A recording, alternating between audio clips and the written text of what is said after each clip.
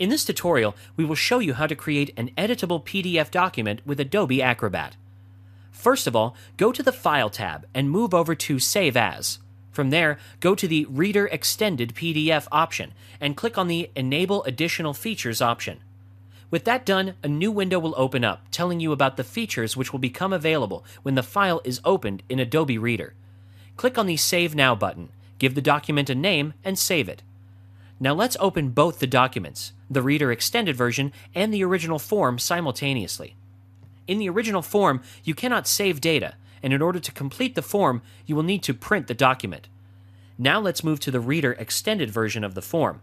And there you have it. You can now make changes to this PDF file in Adobe Reader only.